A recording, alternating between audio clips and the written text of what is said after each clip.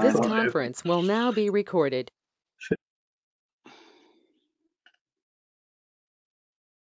This conference will now be recorded. Okay, lovely. So, firstly, I thought I'd start with a little bit of trivia. Do you know why the area of King's Cross is called King's Cross? Well, apparently it's called King's Cross because the name of a statue was erected outside of the station at the crossroad of King George IV. However, it was only erected between 1836 and 1845. However, the name still remains to this day.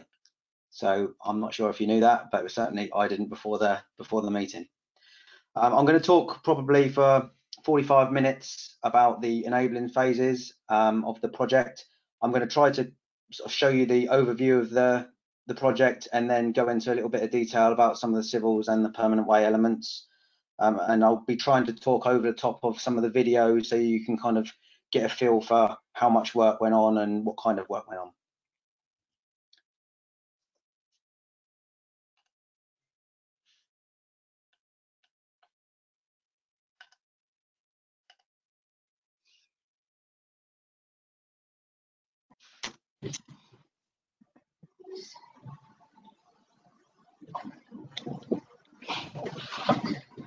Remodeling a multi-million-pound major investment in infrastructure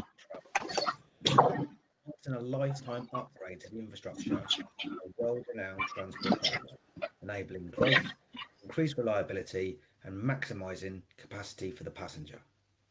The King's Cross Remodelling project is part of the East Coast Upgrade, which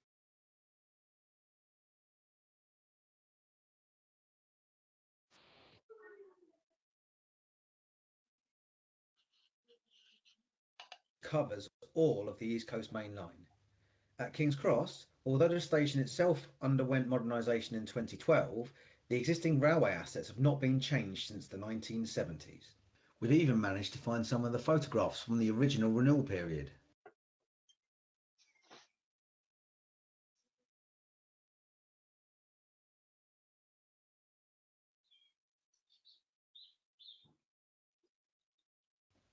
The existing lines will be expanded to 6 running lines in the platform and throat area by making use of the currently redundant Eastern Bore of Gasworks Tunnel. New slab track will be installed throughout the East Bore of Gasworks Tunnel, connecting King's Cross Station Throat to the Belle Isle area.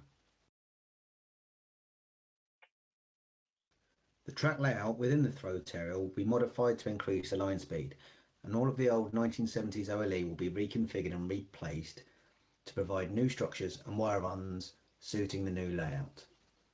The signals in the station and throat area will all be modified and will be situated to serve the new operational layout. The new layout's been designed to operate at higher line speed within the platforms, and the platforms have also been modified to serve longer trains and allow for greater operational flexibility. Upon completion of the King's Cross remodelling project, the infrastructure will be more reliable, maintainable and sustainable. The project is split into Morgan Sindall and Podtrack Limited, Balfour Beatty, Amco Giffen, Siemens, SPI, Limbrook, with Morgan Sindall undertaking the role of principal contractor for the scheme. Due to the scale of the project, there are a number of key sites and locations to highlight.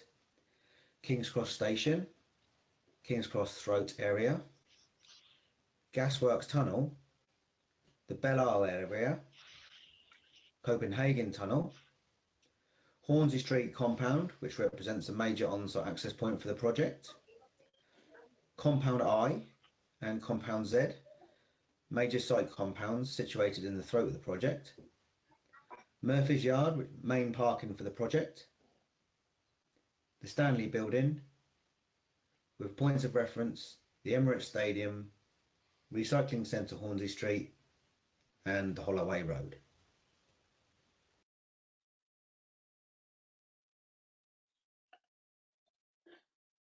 Okay, so in summary, the existing layout is at the top of the screen there. It had 4 lines, 2 slow lines, 2 fast lines, and a redundant Eastern Bore.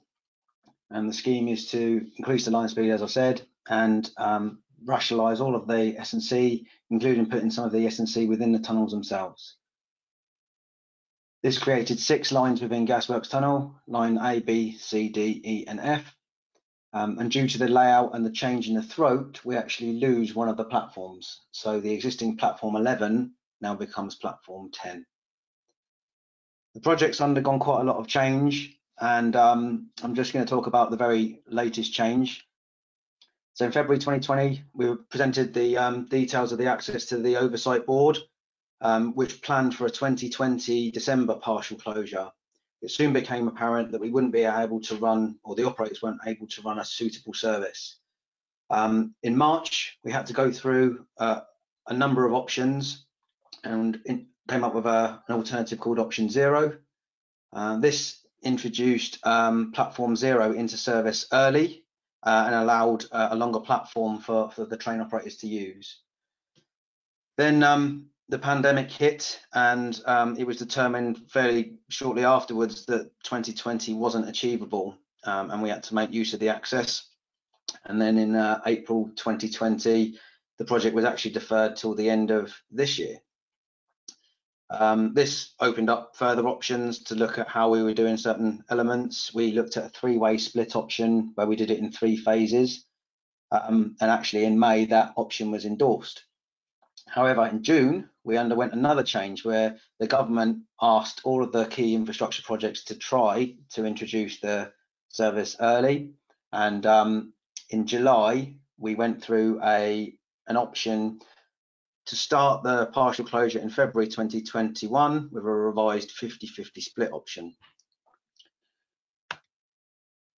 This was some of the work we had to do to compare the access requirements, and you can see at the bottom of the screen, platform 0 was the 94-day half station closure, and the 3-way split was 119. So there was quite significant changes made, and we ended up with this layout. So halfway through December, we effectively took out of service platform 0, which allowed the early development of platform 0, the alignment into platform 0, and the eastern retaining wall. We then have the possession which we undertook, which was stage 2, which went all the way from week 48 to week 4, which worked on platforms 0 to 6.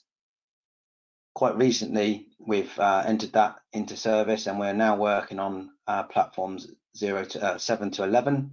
But as I said, I will talk about that hopefully in a future presentation. So whilst all this was going on, all this planning, obviously we were working on a lot of the key infrastructure, and we had to make sure that we were briefing our teams suitably.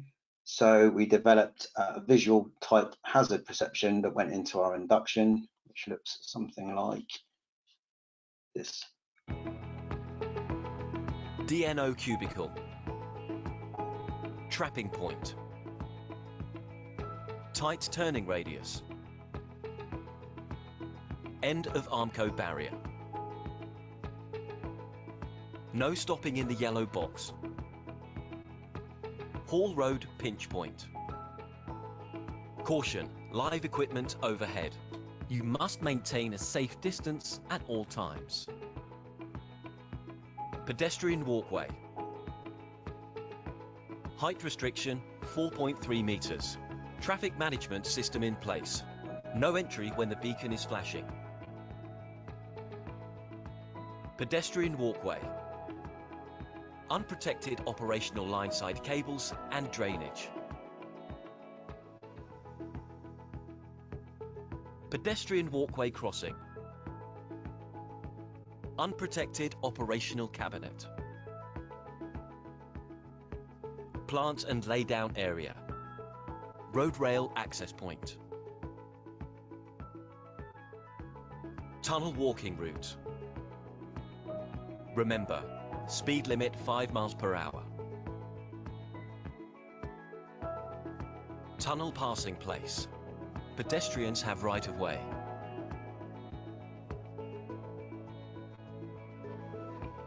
Tunnel passing place number 2.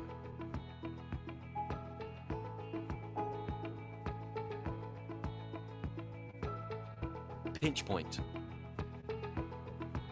Existing haul road drainage. Caution, live OLE alongside haul road. Temporary turning area. Buried railway services. So as you can see, we were trying to get a more visual way of showing the assets with the teams, and to avoid just having lists of hazards going throughout the site. And the first part of the works that was just past the end of the haul road that you saw on that last video was the deep drainage works. Deep drainage works were undertaken by Morgan Sindall and served all of the existing and designed drainage. So we had to do slip trenches, troll holes to make sure we eliminated or avoided any existing services. We then had to do some sheet piling to create jacking pits.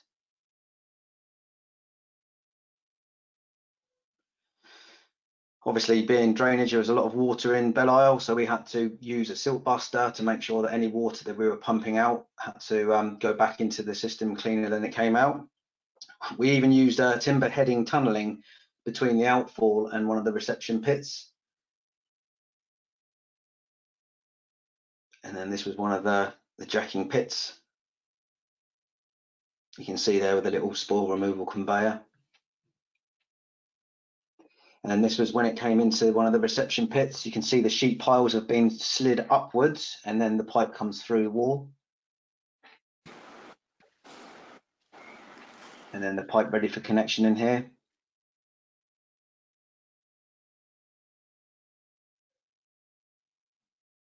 And this is kind of as we're starting to backfill now with the material, building up to ground level and putting on the manhole as we come up to the surface level.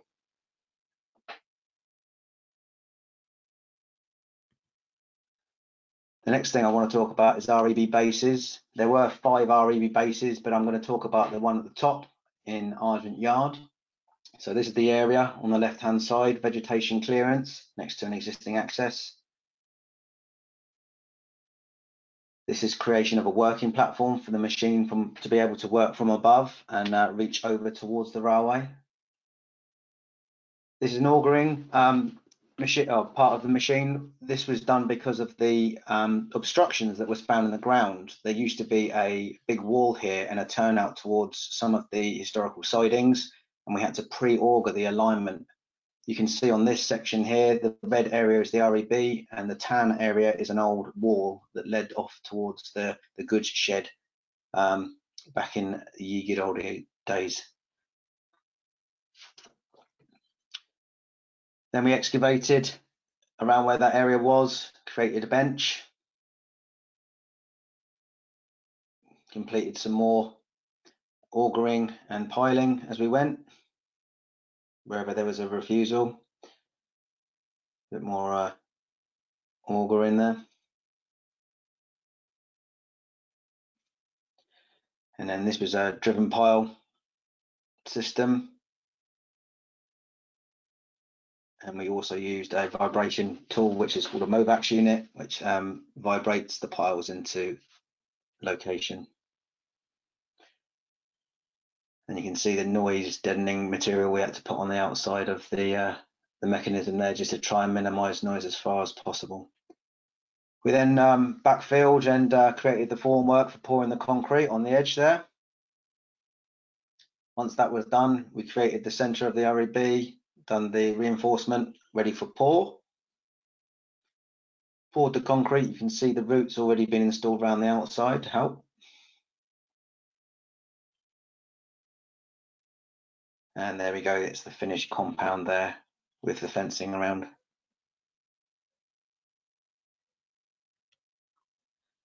So the next section then is about OLE bases. There are a number of different bases on the project, both in the Throat and Belle-Isle. So these are a couple that I'd like to talk about.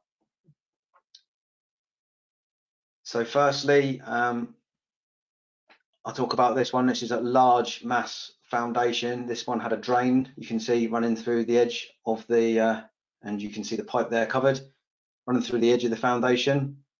There was an existing drain we had to work around. This is the reinforcement cage. You can see it's going to be a huge base. and this was on site. There were 2 of these installed in the Belle Isle area. That was it finished, or one of them finished.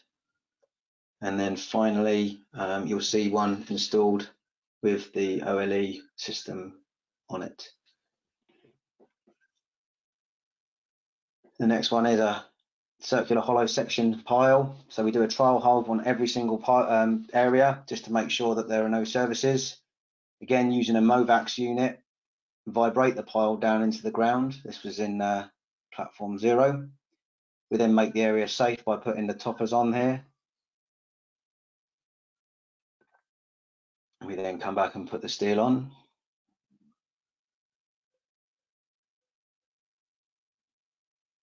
And then this is an example of doing a similar system with a driven pile elsewhere in the platform.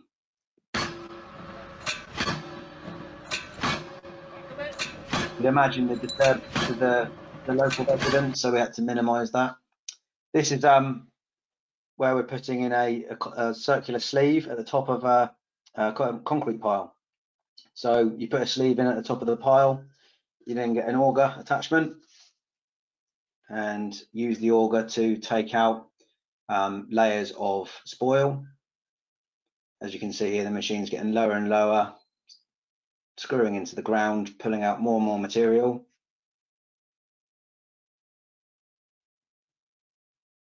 It's quite a depth. All of the OLE was designed so that it had a non-effective depth where the trial hole was undertaken, so they were slightly longer than normal, but obviously there's so many services in and around the area. Here comes the reinforcing cage. So once you've got it down to depth, you put in the reinforcing cage, and the cage had to go into very tight tolerances to make sure the OLE was in the exact correct position. So that's what the engineers are doing there. Then the machine comes out of the way, and when it's ready, the concrete lorry will come along and fill the pile with concrete. So here, put a flume on the lorry there and fill it up. And then a few weeks later, we come along, put the steelwork on the pile. This was just below. This one's actually a really interesting one because it had to be designed to take full track loading. So it's a metal box effectively, so that the concrete could cure under traffic conditions. And then here's a time lapse of us loading one of the, or 2 of the bases that we'd already gone out and built in a possession. Huge working platform for the crane. And we took advantage of one of the renewals in the platforms to be able to get an all-line block and install the large portal, as you can see here. But you've got 2 moops on different roads, coordinating the lift. And then finally, obviously, whenever we're making any minor changes, we use the machines to do this, which is called a pan check or panning check of the wire to make sure that the wires are to tolerance. And I put this one in there because you can just see the bottom section of the canal there in the tunnel. And it's quite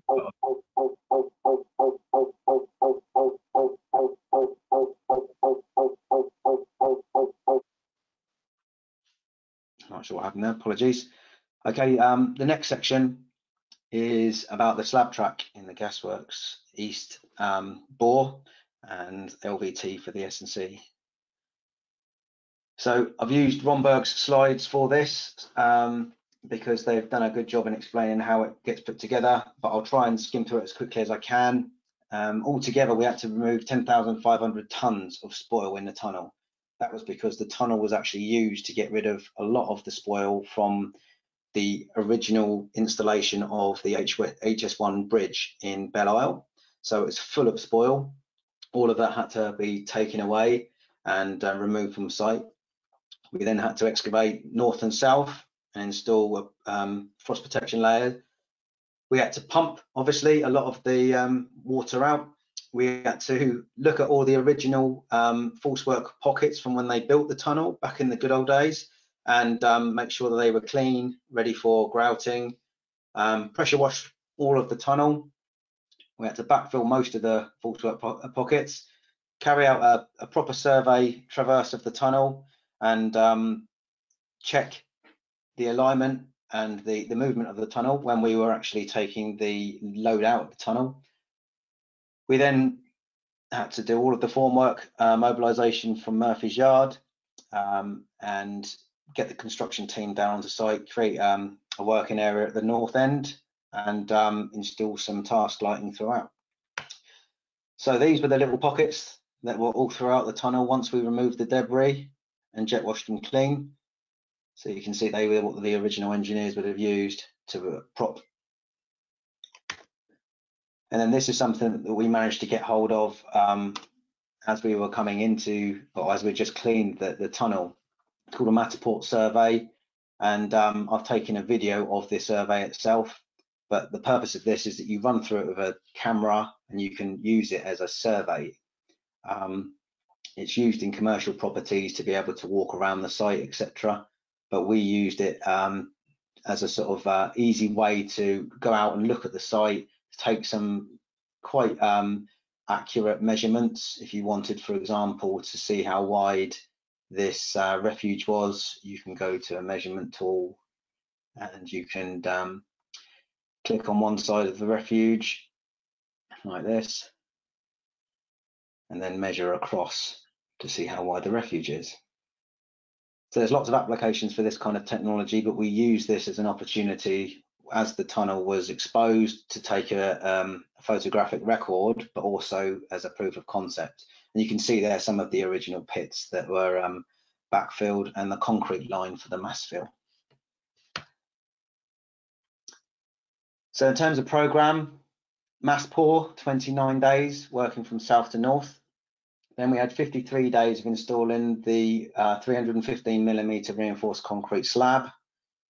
We then had external works for about 60 metres on the north end, which was 17 days, and then 25 days on each line for installation of the track slabs, and then a further 14 days of external work. Total 163 days. So when I said about removing the material in the tunnel, I wasn't joking. If you look at the green line in the tunnel, that green line was the level of the soil and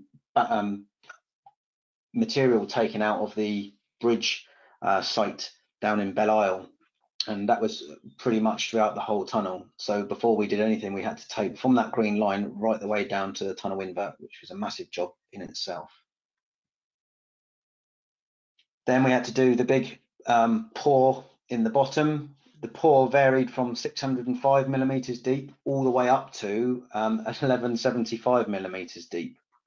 It had to be installed in 3 layers, as you can see in the bottom there. Once that was done, we then came back in and installed the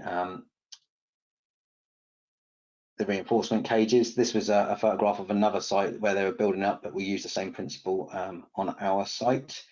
And actually within our site, it looks something like this. So I've included a photograph there of where the pour was done to a point, and then you can see the reinforcing cages underneath. So if you can imagine, that went all the way from one end of the tunnel all the way to the other. And phase 3 then was the pour slabs. So that's where you install a layer of steel mesh. You then place the track slabs on top, install the rail and the shuttering.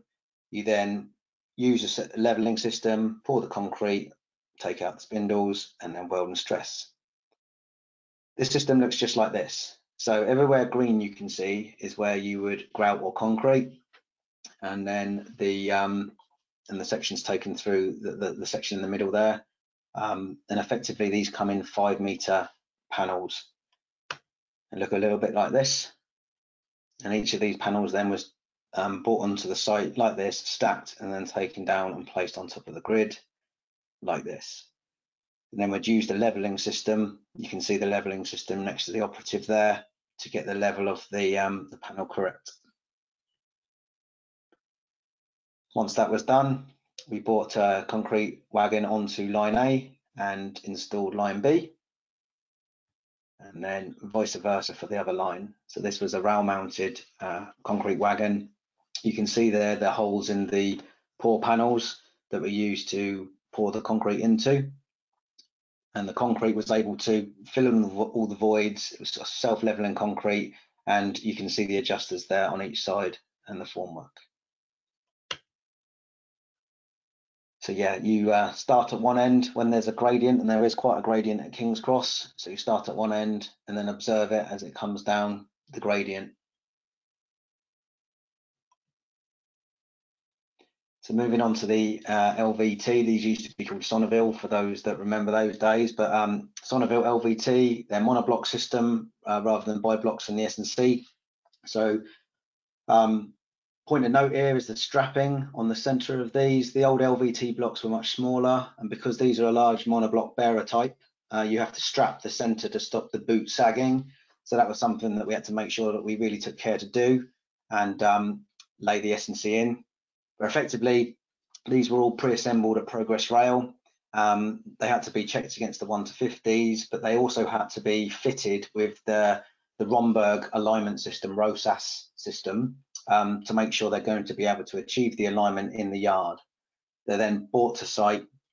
They've got this ROSAS system on, and then they use low flow concrete to infill around. So this is the system on 50-75 points. You can see there you've got the gauge and the level, and you can actually make the micro adjustments you need to get the slab track cock on using this system. And here's some photographs of the S&C and the pour. And then at the bottom there, you can see the transition, two different transition points where you go from your pour slab onto your LVT system. And the one on the right hand side is actually our one just before you come onto 50-75 alphas. Last section of work was the VTRAS system, which is the transition module.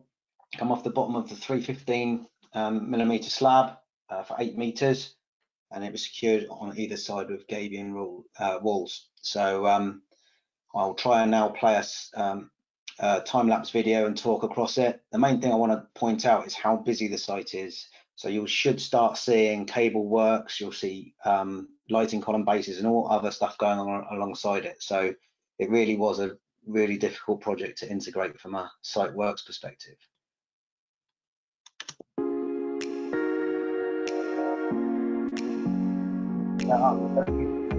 Who did a lot of this, they were fantastic for the site works and the site work videos like this. So this is the prep for the site. You can still see the concrete line in there on the right hand side next to the cable route. That's then get taken away and we start preparing the outer area. So the outer area there is being dug down to the desired level, drainage install. And it was so fast you didn't see it, but the geotextile went down and the waterproofing, etc. Then installed the slabs, reinforcement, and you can see we had to build a little bridge off the end into the Hall Road. You see how tight the system is there. On the left hand side, you see there's a new lighting column has gone up whilst we're doing this. Then we work from line A to do line B. We've just poured the concrete on line B. We then get a temporary connection up onto line B so we can install line A. So all of this was done whilst Morgan Sindel were in the throat doing each of the walls and preparation for Camden Sewer. And you can see just how tight the top of the site is there. This is a possession where we did some drainage, you can see going on quickly over that weekend. And you can see there now we've got the gabions and the transition panel in. You should start seeing now the line A extension there. This was done in preparation for the partial closure where that line A extension and the line B ties into the existing fast lines. And as I said, I'll cover that in a later session. But you can see the preparation for it just there. From another angle, luckily we'll have some veg clearance undertaken in a second. But from another angle, you'll see just how busy this area was, pouring the concrete in the tunnel mouth. This is a good shot of the S&C going down the LVT whilst this is happening on the outside. So you've done your reinforcement, your base slab, and just inside the tunnel. And then there you go, that's the LVT going down, rails on, adjustment made. And connection to the pour panels. And then the formwork's going on. It's concreted, and the other line goes in.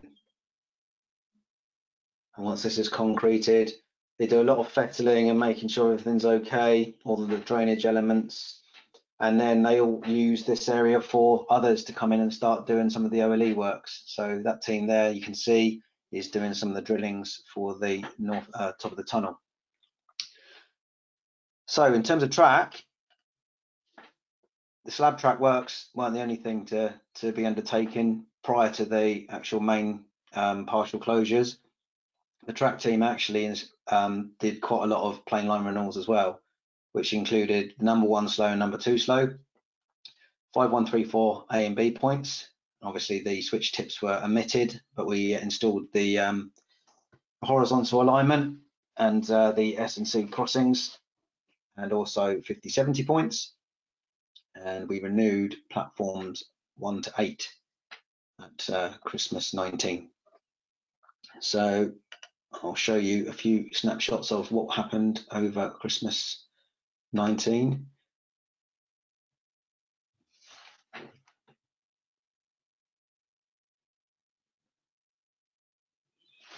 First of all, we went through taking out a lot of the scrap material. Now, some of the platforms were reballasted, some were a skim because of the time constraints at Christmas. There was a change that led to some of the platforms being skimmed, some not. So this platform 6 wasn't. This was obviously the dozer cutting the formation and reballasting works going on. You can see there you've got the dust suppression fans going at all times to try and minimize the amount of dust within the platform itself. And there's a better shot of it doing the ballasting. And this is a TRM. I couldn't get a video of the TRM on platform 6, but this is an example of a twin jib TRM coming in and lifting in the panels for the platform. Obviously, the benefit of this is you can have a train nearby with your panels on, and you can quickly renew quite a lot of track. And here's a photograph of the Colas TRM.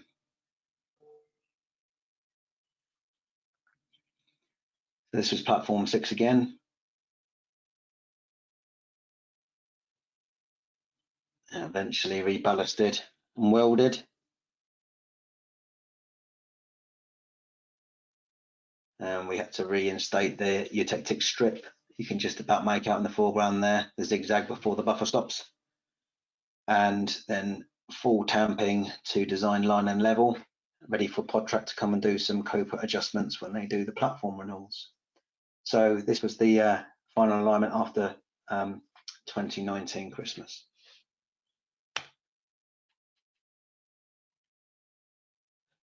So certainly for me, this is one of the more stressful times. High mast lighting removal from September 2020. This was carried out by CRSA. I'll just play a little shot of this. So the size of the crane required, because of the lift, it was over about 70 meters. We had to lift this high mast lighting column. We had to use a crane this big, and we had to set the road up in 3 segments, and even had a smaller crane to do the temporary works for this crane. This is the actual lighting column itself when it was undergoing this strapping, and that was it, nearly strapped. And again, closer. The crane's in the background of the new Google super office going up in King's Cross throat. And here's a photograph of it being lifted out. You don't really get a feel for scale here, but that's quite a significant piece of kit. Had to be lifted up through the knitting, right up into the air, and over all of the overhead line equipment. You see there, all of the construction work stopped in the background whilst this was undertaken. Large exclusion zone, lifted right out over the throat. This is a view from the south portal of Gasworks Tunnel. And over onto the roadway. You can make out the signal box in the background there.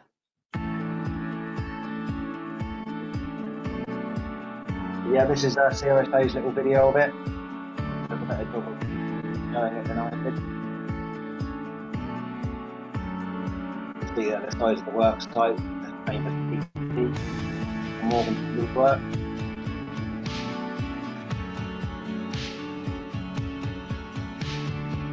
Get a feel for how far that reach was at that point.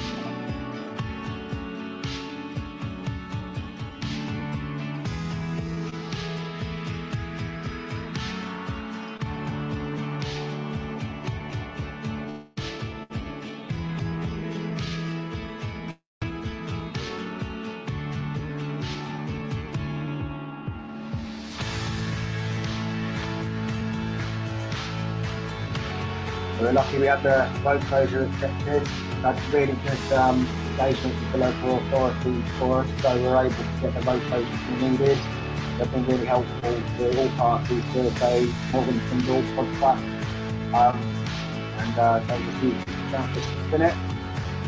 There it is, and then they'll lay it on the docks, get ready for cutting it up before taking it off site. The reason it was taken out by a crane was because it was originally welded. So you couldn't take it out in segments, usually they're gravity segments, but that gives you a better feel for quite how big that was. Just the bit on top there is the size of a man there stood behind it.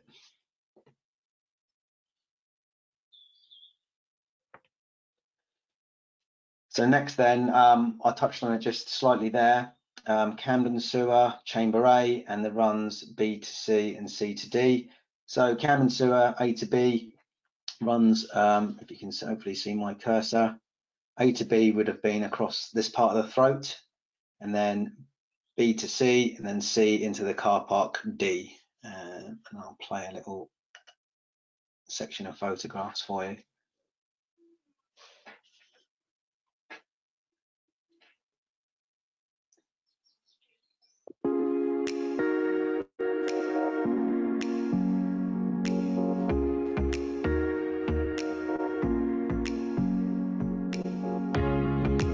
Foreground here, you're going to see Chamber B being constructed. It's the first construction built in the throat, anyway.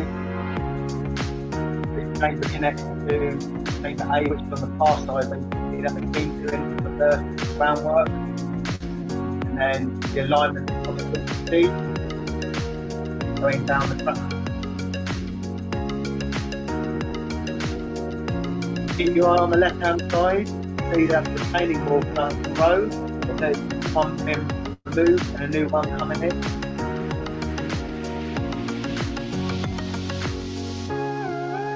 And again, you can see how busy the site was. There goes the new walls being built and the existing ones being taken down.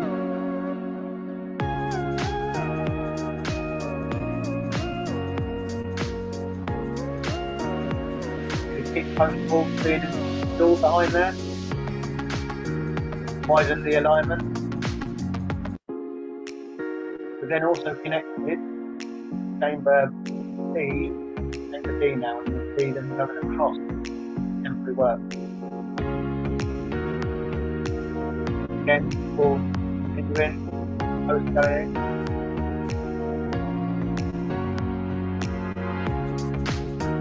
Gravel boards going in.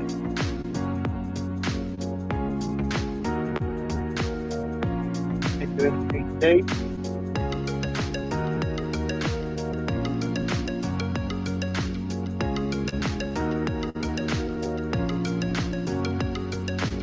There's the top end plate. That's going on for work now.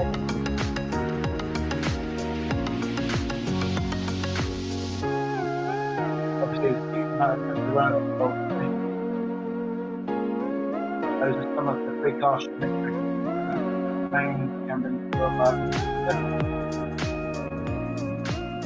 still continuing with all the south there. You can make out top left going into Camden 0.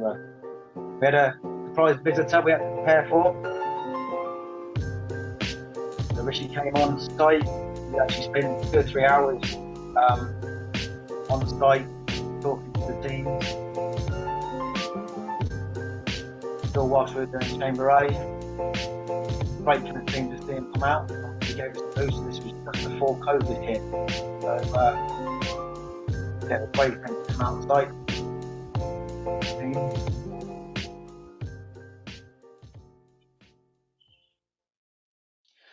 this is a bit more detailed now. You can see the king post there.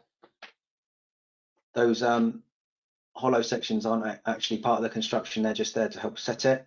This is the formwork for chamber B, I believe. Yeah, chamber B. And this is the curve in the sewer itself. And then some of the temporary works we had to use and work around. Obviously, this was supporting the existing fast lines, so it had to be robust. So we had to work between all of those props to install the run like that between chamber B and chamber C, and then backfill over the top. This was actually chamber C to D, but it gives you a feel for the construction process. And because it was a good piece of real estate, we also had to put bases on top of it. This is one of the OLE bases. Chamber A over on the other side, on the west side of the throat, started off like this, quite a big brick robust structure. There's so many on that side of the yard. You probably saw in the historic photographs, there used to be buildings there. We had to tunnel by hand vertically to get to the bottom of that sewer connection, which required a huge amount of temporary works once we got down to level, props, and then this was going to be where we connect across, and that is the existing sewer that we had to replace. We had to install a flume, which was the metal part you can see there, which was then supported. The flume actually went inside the brickwork, so we had to break out. You can make out the brickwork on the bottom of that. And there's a better photograph of us having the flume on the inside and then breaking out the brickwork from around the outside. And that's a shot of the flume from the inside. And obviously that was removed at the end when we tied in the final. This was the reception pit in chamber D, where the existing chamber meets back up with the new chamber D, and chamber D then will tie back into that existing sewer. And you can see the steel work there for where we're going to tie it in. That all goes underneath this area, which is the eastern wall, and the eastern wall extends from here using base slab and reinforced walls and some poured walls right up against platform 0. On the left hand side here there was a no-go zone next to REB1, and this one of there. And that was kind of how it looked when we left. We then finished it with a fence and some of the other finishing. And that was a little sneak preview of the partial closure pictures. So coming to December 2020 then, platform 0 taking out of use and creating a work site. This was part of the enabling section, and then eventually turns into the Christmas blockade. So December 12th, we took the platform 0 out of use and put up a hoarding. This allowed the team to work behind. We used a water barrier system, which had to withstand high wind loads, and that allowed for full construction behind pod track there, breaking out existing platform 0. You can see there, they're also on top of the existing slab track. All of that existing slab track had to come out to a certain point. And this is the alignment that we were left with after the Christmas closure. So then the 10-day blockade, which included the throat, Camden Sewer A to B, all the way across the throat.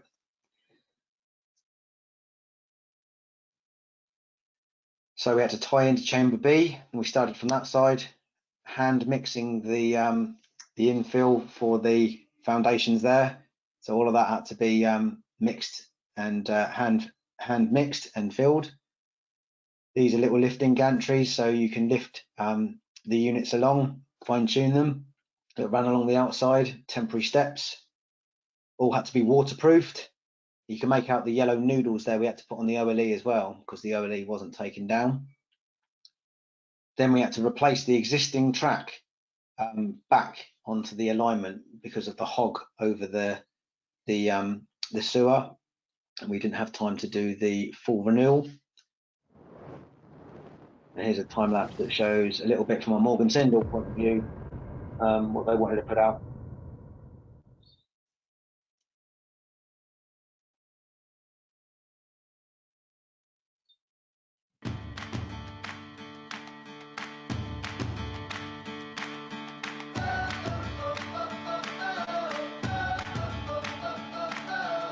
So it's effectively done in 2 halves.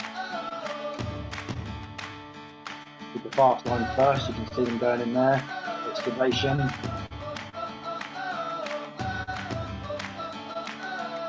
And you'll make out in a minute the machine starts to work its way onto what is just installed using contemporary work. There we go. Install the precast unit.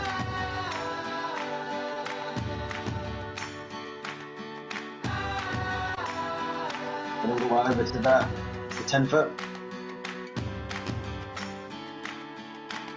Once that was done, put the track back. That was the track for the maintainer. Maintainer were fantastic support on this. They really want to make the project success. They knew what was coming, and they really helped out over Christmas. We then opened those lines, carried on flow lines, and that boom you can see in the previous part of the presentation was tied in on this end. And we handed the railway back early.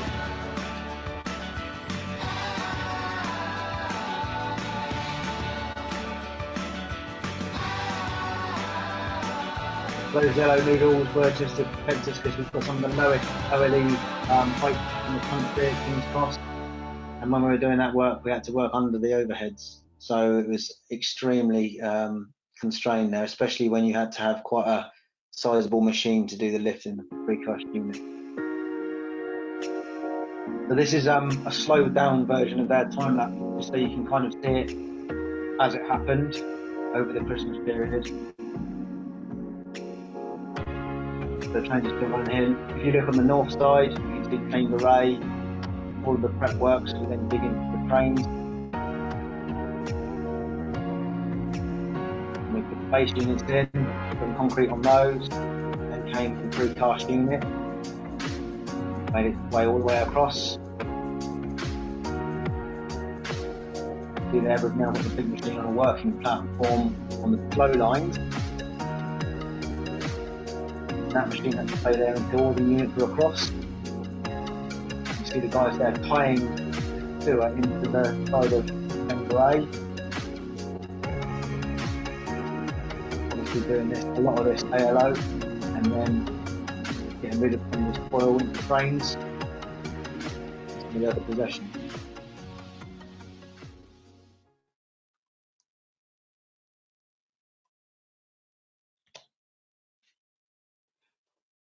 So that's the end of the talk. We've come up to the end of the Christmas element of the works, which was the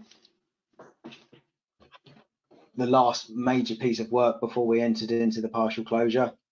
As I said, the partial closure will be another talk, but started in February and is due to finish on the 7th of June. Hopefully I can have a good presentation on that, and I've just put some references up here, and then I'll give you a sneak peek in the background whilst we take any questions or any feedback.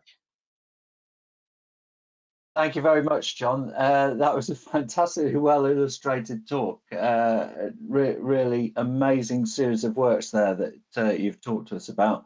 And what percentage of the work do you think you've done so far, the whole project that you've presented there? Is that about 2/3 of the work, would you say?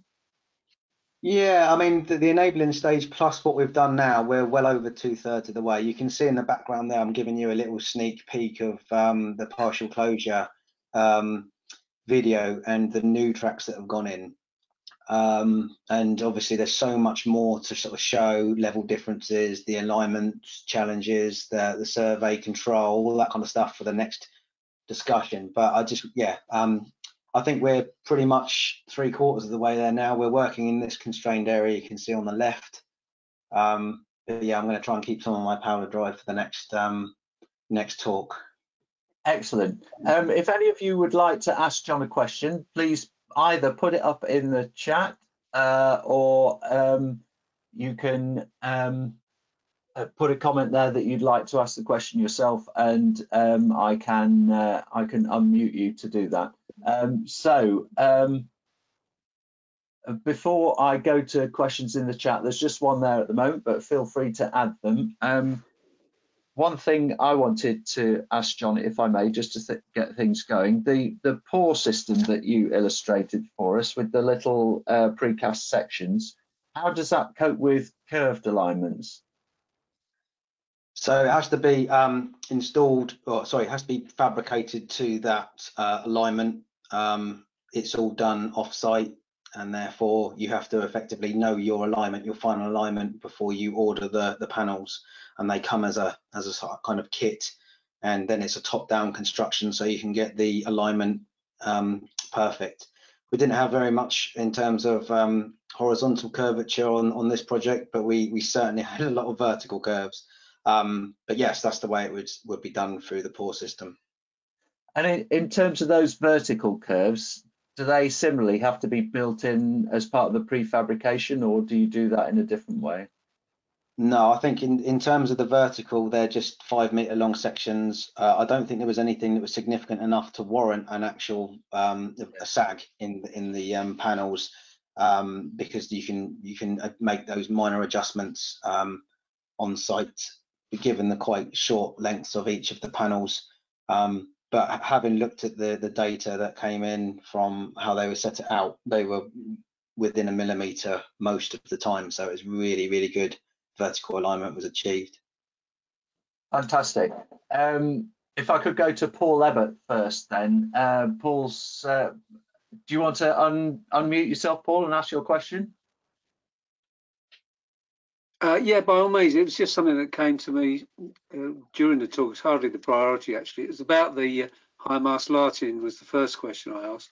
And that's just, is there a sort of underlying problem for the rail industry? Why did that have to get taken down then? Is there something we need to look out for? No, I think it was quite an old asset. It was still serving a purpose, but obviously being so high, it was quite difficult to maintain and to change any of the luminaires. It wasn't collapsible, so therefore every time you had to change any of the bulbs or lamps, you had to have quite a significant amount of temporary works and a crane. The new system that we've got or we've installed are smaller lights, but more of them, and they can all lay down, so they're maintainable from the ground level. I don't think there was ever an issue, but yeah, it's just it was a very, very tall single structure, and it was also slightly clashing with the alignment between platform 7 and 8. Sorry, 7 and 6. Thanks, but it does highlight the legacy of what seemed like a good idea 50 years ago. Yeah, absolutely, yeah. Thank you very much. Chris Pollock, do you want to ask your unmute and ask your question? Yes, very interesting presentation. You mentioned right at the beginning that you'd increased line speed. I remember back in probably 1990 when there was an attempt on a record journey between London and Edinburgh. There was a desire to reach about 35 miles an hour at the South Portal of Gasworks Tunnel. I wonder whether you've been able to achieve that. We've beaten it, I believe. I think it's 40 or even 45. I think it's 40. I'd have to double check. I don't have that to hand, but yeah, certainly it's designed so that the modern trains can almost accelerate straight from the platforms straight out to a much higher speed, and obviously get on their journey sooner. So if you like, I'll tell you the exact speed. I can get you a plot for that, or thank you very much. Thank you. I'll have a look in a second. But yeah, pleased to say it met that requirement. So we're ready for a new speed record then. Excellent. Maybe. Yeah, Paul Meads, would you like to ask your question? You just need to unmute yourself. Thank you, Andy, and thank you, John. I was really interested in how you were describing the pouring of the self-leveling concrete between the base slab and the precast track units. I was just curious whether whether any special bonding arrangement was needed between the already set concrete? No, I don't think so. I think that the concrete system itself was designed such that they kind of they're used to being together. As probably, for want of a better term, the key's good or good enough for the the two systems to meet well. And I certainly didn't hear of any special bonding for the concrete. I know that the guys obviously take a long time. The guys from Romberg, it's kind of their bread and butter, and it's really fascinating listening to the care and attention they took to the concreting and the way that they were doing their works. And obviously, when you get a specialist in their field, they know all of the specialist elements to their work, and it's really quite interesting. So yeah, if you don't know much about Romberg, check them out, because they're a really good company and they've got a lot of really good stuff on their website, which is up on the screen there. Oh, well done, thank you. Thanks, Paul. Joan Hearing, welcome this evening. Would you like to ask your question? Yes, thanks, Andy. Thank you very much, John. That was a really interesting presentation. I'm sure it's a fantastic project to be involved with. So I'm interested to understand, you've obviously shown us quite a lot of construction there that's now permanently buried. And I'm interested to understand how you manage the test and inspection regime and making sure that you know where all those assets are fed back into the asset owner. Yeah, so this was quite an interesting from a PC versus principal designer perspective, because all of the contractors on the project are client nominated contractors rather than PC nominated, and therefore they've agreed all of their own quality testing or quality procedures with the client rather than the PC. So normally I'd expect to be chasing people for ITPs and the outputs of their quality plans, etc. But that was done from each of the individual contractors back to the client in this case. So, for example, Morgan Sindall, when they did the deep drain, they had an agreement where they surveyed the installed position, and each of the ITPs was checked and verified by the PEs rather than a PC. Right. Okay. Right. And then was there any level of independent sort of assurance done on that, John? Only through the DPE. So it's one of the areas on King's Cross that I didn't really get involved in. I know that each of the teams have got or had to produce the plans and ensure that that information was captured. And I know some of the teams were probably more robust in terms of their site capture. So Morgan Sindall, for example, I know some of them even took sort of photogrammetry captures for some of the assets that were buried. So we've got a sort of visual record even before it was backfilled. But some of the others, they were less so. They were still surveyed using a topographical method and then marked up on the in a red line, for the use an old term, traditionally.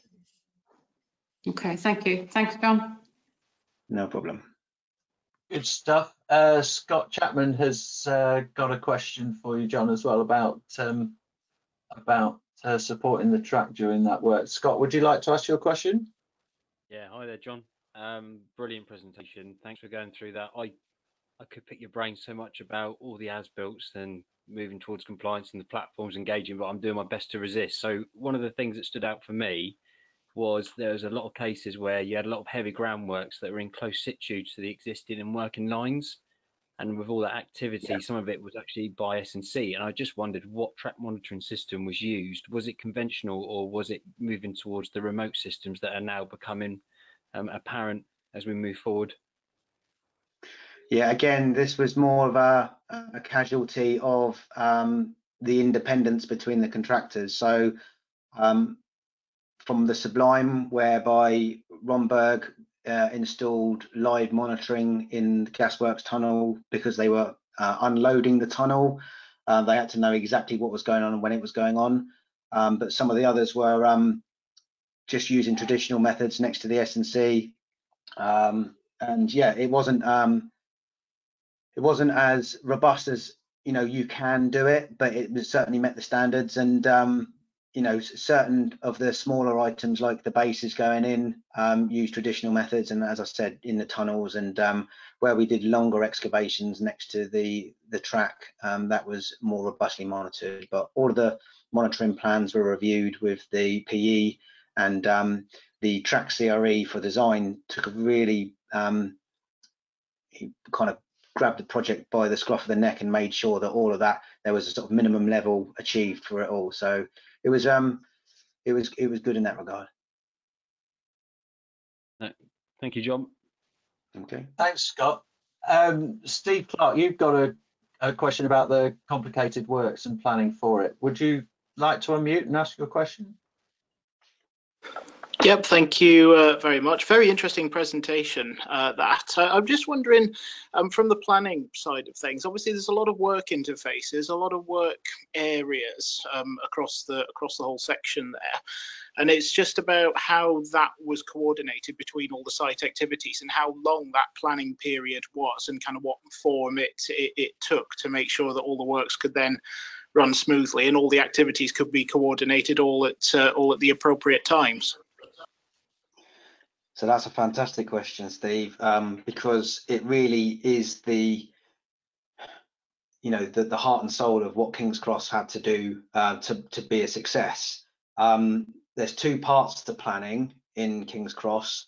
There's a sort of like look ahead planning, whereby all of the teams say we're going to be doing these kinds of activities well before T-12, and they are integrated on a program level. So in general terms, each contractor says, yes, you can come in here. No, you can't, because there's this activity going on. And the program is developed such that each of the contractors have an opportunity to fit their construction works into the program. And then at T-12, it comes to the PC team, a guy called Aaron Toner, who's our site integration manager. And his responsibility is to integrate the construction work from T-12 down. And the way in which they do that is actually look at the timings, look at where the machines are accessing, for example, because quite often from a program perspective, you don't think about all of the construction elements, the trains, the access, whether there's any access constraints, the deliveries, that kind of thing that actually make a big difference. So in principle, the planning's done. And then at T-12, the real, what I call core integration is done, where you actually talk about logistics, materials, people, plant, access, etc. Yeah, thanks for that. Very interesting. I hope the chap was suitably compensated for all of those works that he was doing. Sounds like a very important man. Yeah, well, he wasn't alone, but you know, he effectively took it from T-12 all the way down to the whiteboard, where each of the teams described their works and kind of brought them together to describe the next section of works. So it was kind of like a traditional construction during the week, whereby you were working not on near the line, you were working line side in the civils environment, and then major weekends or especially larger possessions went down to the very fine detail for all the timings for DWP, etc. Very interesting. Thank you. A lot of collaboration. So indeed, thanks very much. Yeah. No problem. Excellent. If I could go back to Paul Ebbott, who had one other question about money. Paul, are you still on? Yeah. Thanks, Andy. Yeah, it's just a phenomenal job, John. Thanks very much. And all the temporary works and diversions of sewers and things. And I just thought, how is this justified? It's touched on with, of course, the speed increase. I can see that. But when I think about the job at Cardiff, where we've also had really good PWI presentations on the intersection bridge, and they could not justify doing all the sewer works, and they had to look for a sort of cheaper, sort of short-term option. So, I mean, what was the key driver to enable this job to go ahead with such an impact to the local community and the railway? Can you answer that? Yeah, I'll try.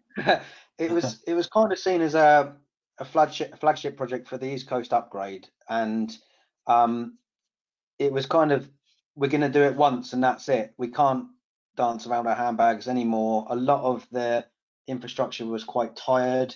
There were ways in which we could have potentially not impacted Camden Sewer, but the asset itself was quite old. There was too much risk involved in not doing a lot of these diversions. The horizontal and vertical alignment, sorry, especially the vertical alignment over the sewer, you'll see it in my next presentation, was terrible. And now it's great, you know.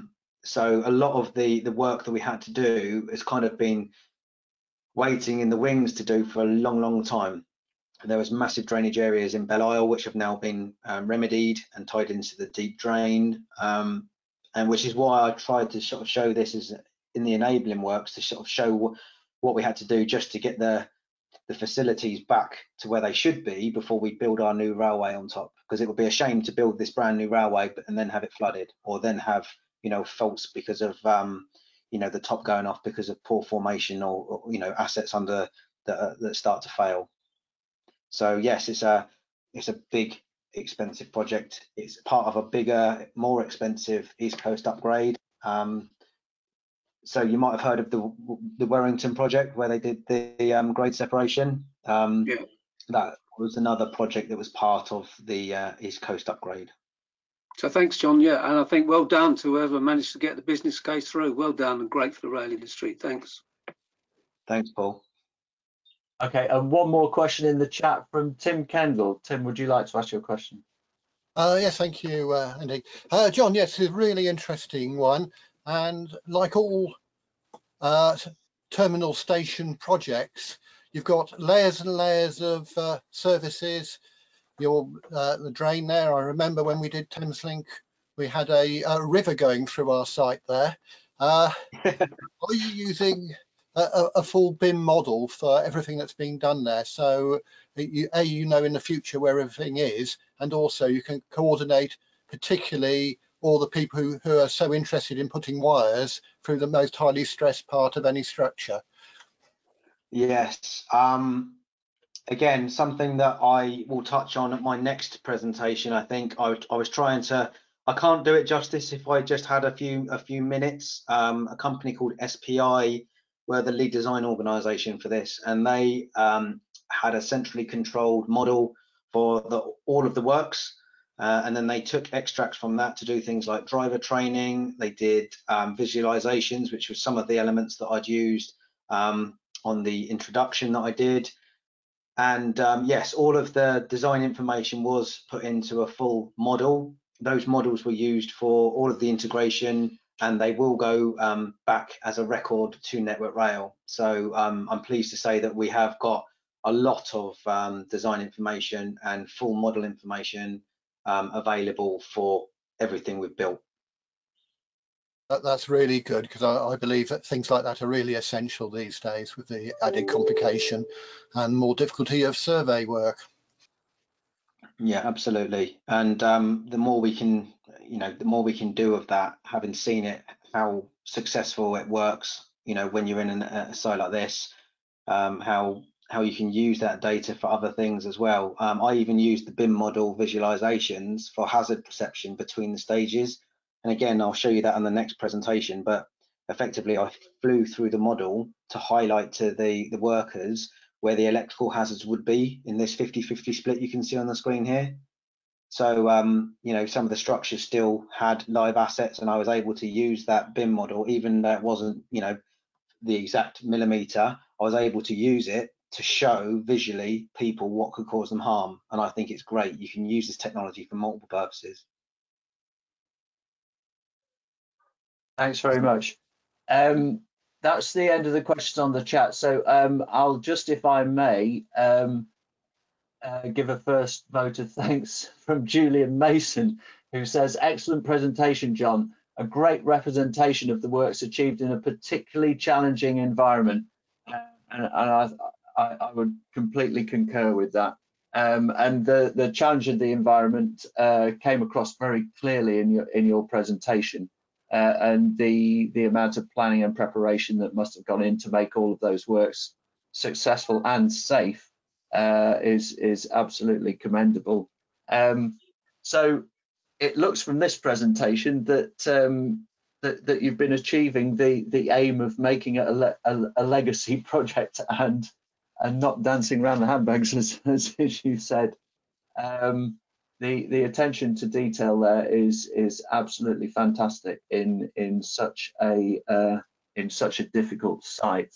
And I was particularly impressed by the work through the tunnels there and laying those slab tracks through the tunnels. Very impressive piece of work there.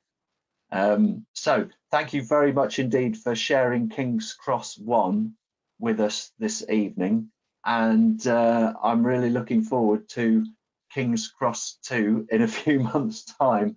And ladies and gentlemen who've heard the presentation, I'm sure you'll be looking forward to it as well.